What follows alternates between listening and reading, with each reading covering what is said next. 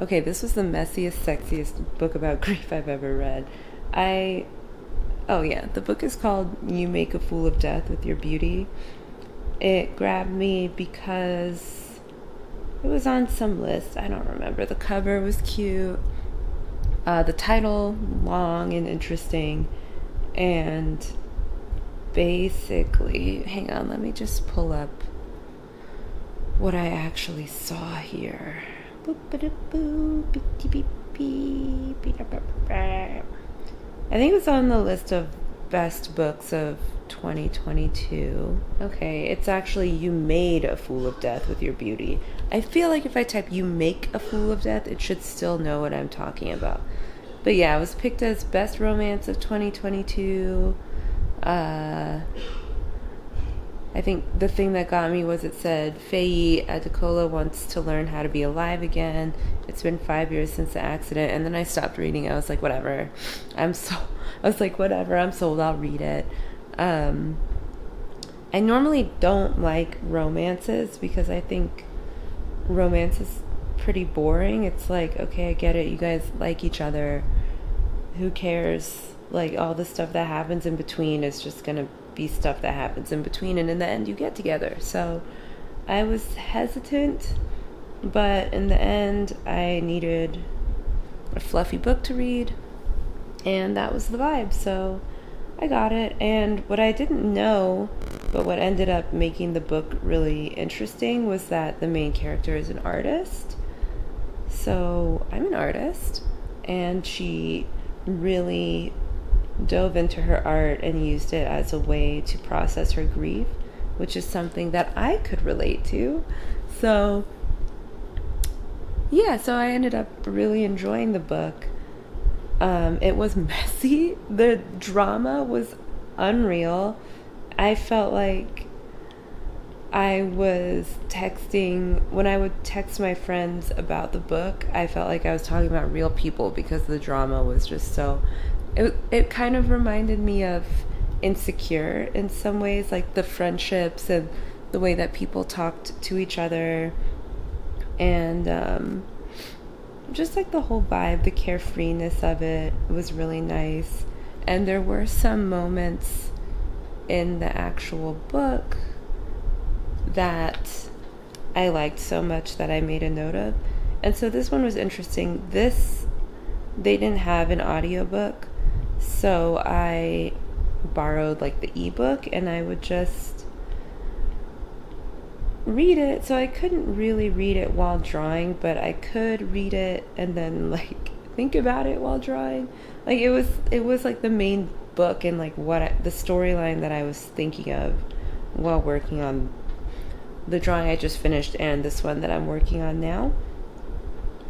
And also lately I've been reading a few books at a time, so they're all kind of having an impact in one way or another on the way I think about art, and especially me being someone who used art like to work through a lot of the grief that I was dealing with years ago. It was really refreshing reading such a great account of someone else doing that, and how, like, what a great tool it is and how relatable it can be for other people, because there's some things about grief that you can't put into words, and I don't think I'd even want to put them into words.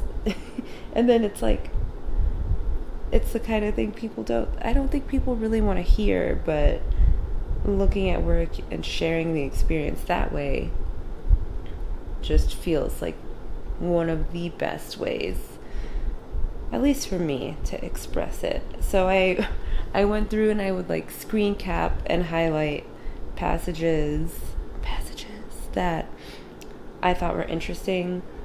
One of them was Faye, the main character, thinking to herself as she's working through a particularly difficult and messy and dramatic situation. Because remember, this is a romance. I'm not going to spoil it, but some of the decisions made, but in the end you support them, but oh my lord. So she's dealing with all that, and she goes, is this what the world is made up of? Millions of boxes filled with people and feelings, and that resonated with me, because sometimes I just sit and I'm like, really, is everyone just really sitting around emoting all the time? Like, it's exhausting when you think about it. Another one that I highlighted was, she's reminiscing about someone she's lost, and he said, one of the best things about being human is how we can make such disasters and recover from them enough to make them into stories later. And that's always been something that's fascinated me about the human experience, is when, like, you're getting to know someone or someone's getting to know me. And my camera, like, actually fell. It seems fine though, but if the angles are a little different, that's why. Anyway, I was saying that oh my god, I can't believe it didn't break, honestly. But I was saying that what was I saying? Oh yeah, I was saying that that's something so interesting, and it's like comforting and almost kind of scary in a way, that no matter what we go through, we know eventually it's just going to be another weirdo memory, a story we tell. Like, we're so resilient, we can get through anything. So, I mean, I've definitely been through things that are uncomfy, and I'm like, okay, well, you know what? In a few months or years' times, like, this is just going to be a story I tell. So, I liked that quote. I felt like it was a really eloquent way to put that into words. And this is why I love books, because I'm not a writer. So it's so refreshing seeing people say things that I've thought so eloquently. I also highlighted the narrator describing grief as navy blue in the air, because I've always wondered, like, when I would make work about depression or about what it felt like to be sinking into it, I would always use like waves of blue, like ocean, water, blue. And blue is a color that we associate with sadness a lot, and just reading that made me think about why that is a little more. You guys know I don't work with color all that much. I've been experimenting, like, with this, putting pops of color in and thinking about what kind of emotion does this color evoke. Like, when people see this, are they going to feel stressed? Are they going to feel angry? Are they going to feel sad? Are they going to feel calm? So that made me think in an artsy way. And okay, let me find another one. There were actually a lot of things that I highlighted. Oh, was that actually the last one? Yes, it was. But just the whole book was really lovely. It was a page turner, good balance of like deep thought moments and just like fun, messy drama, and great character development, really lovely relationships being built and explored. Just nice things. Like, I liked that there was a friendship where it always stresses me out in shows and movies where you meet like two close friends and then you have to watch them have some sort of fight or misunderstanding that destroys their friendship, and then you're like, oh my god, like, I know they're gonna sort it out, like, can they just hurry up and sort it out? So the two best friends in this story, that never happens. They have each other's backs throughout, which I feel like is more, it's just refreshing. And I think we all have a friend like that, or we all want a friend like that who you're close enough to that you can tell them anything and they're there for you. So that was nice. I've made a mistake up here. Let me fix that. But yeah, that was the book.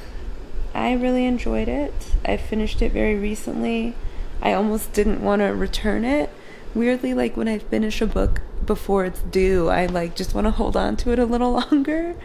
But someone had placed it on their hold list. They were waiting for it. So I was like, send it back off into the world. But I definitely recommend it.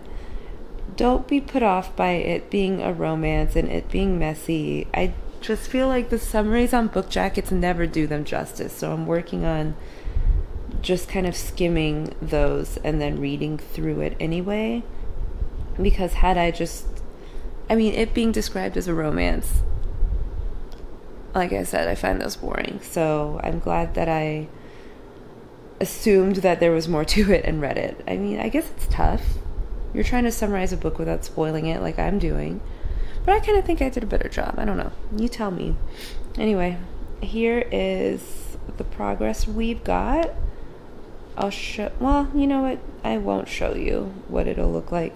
All these... I'm just getting distracted now. But all these lines are guidelines, literally. They're gonna go away. Boop, boop, boop, boop. And then it's gonna look sick. Like, that's gonna look sick when it's done. All right. Bye.